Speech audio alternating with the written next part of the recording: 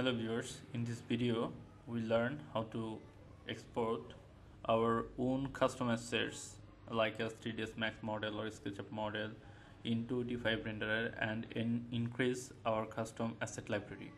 So here is my 3ds Max demo file, and here is my another scene, 3ds Max scene, what I want to export into my D5 renderer. So first of all, I just want to copy this tree.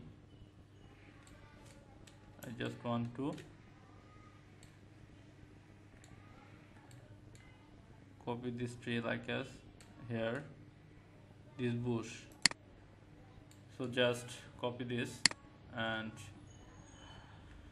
our demo file, just paste it into place and place it in exact coordinate what you want to position. I am taking it to x0, y0 and z0.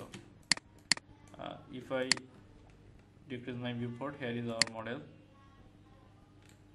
and this bush we can use it many various purposes. Now I am going to sync it to my D5 renderer. Just 3ds Max D5 plugin, click on it, and in my D5 renderer it's also showing. So first of all, select this object and location coordinates set to 0, 0 and 0. After that, rename it what you want to rename it or save as. I just put it here to bush 1 and right button on it, click on add to local. If I want to show you, just going to my asset library, here is my custom asset library, and if you see, I have divided into categories folder: tree, bush, background.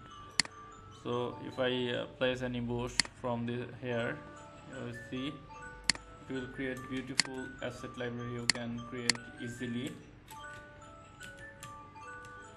Hope you enjoy my video. Please like, share and subscribe my channel. Thank you.